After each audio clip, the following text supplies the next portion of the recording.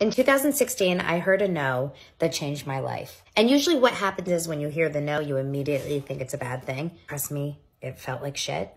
And it was the best thing for me. But first of all, I want to tell you where I am now. My name is Donna Bowling. I'm a video coach, a personal branding strategist.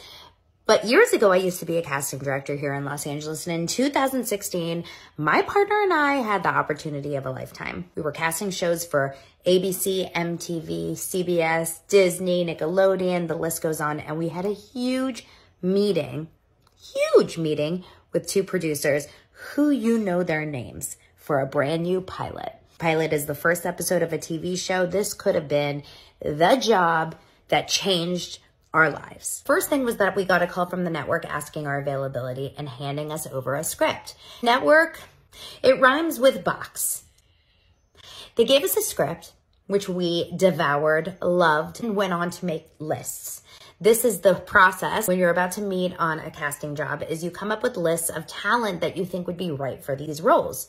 All weekend long, we print out the list, we prepare ourselves, we really get ourselves ready for this meeting. We dress up and we feel confident day of. We go to the studio lot, and of course there's nerves. But we do really well in meetings as long as we're prepared. Here we are, we're in the meeting with these two men, these producers, sit down in their cool office, and the first thing they say is, "Oh, what'd you think of?" And they say a name of a project which we have never heard of. Well, what do you mean?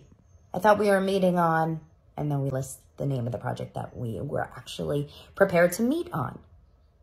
Oh, no, that project already has a casting director. We're looking for a casting director for this one. Needless to say, we didn't get the job. Now, the network took responsibility. It wasn't our fault, but we still didn't get the job of our dreams. And it turned into a series of disappointment after disappointment after disappointment. Our confidence was shot, and I'm convinced that this one no led to a domino effect of no's. And that could have been the end of the story.